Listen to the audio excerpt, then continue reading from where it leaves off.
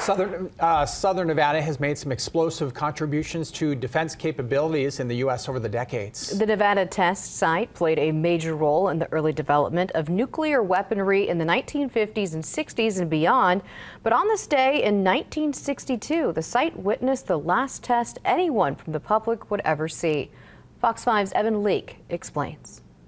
Starting in 1951, the U.S. conducted 928 total nuclear weapons tests, including 828 underground tests and 100 atmospheric or above-ground tests. The last of those above-ground tests took place just northwest of Las Vegas on July 17, 1962. Its name was Little Feller 1. This right here is the device that would have been tested at Little Feller 1. This was fired from a recoilless rifle weapon system called the Davy Crockett. And for the Little Feller 1 test, this was launched about 2,700 feet away from where it was fired. And there were plenty of people on hand to see the results.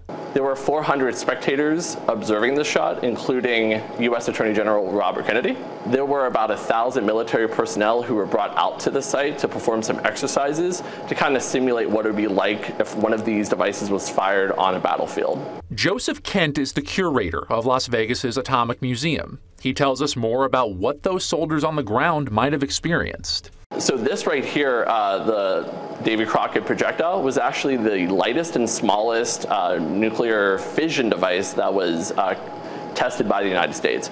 It was about 51 pounds. So it was very small in comparison to some of the other tests that were conducted and all the other devices that were shot out there. This specifically was about 3 feet off the ground when it detonated. So very low level in terms of the height where it was detonated. Also very low level in terms of the resulting explosion and radiation. After Little Feller, all near-ground nuclear testing moved underground to address global concerns about radiation exposure. The type of testing currently conducted at what used to be the Nevada testing site is far more discreet and vastly more high-tech. But Ken tells us the past has informed our nuclear present. This is a really key part of that history, and it's where we are today is because of the decisions made and the devices that were tested back then.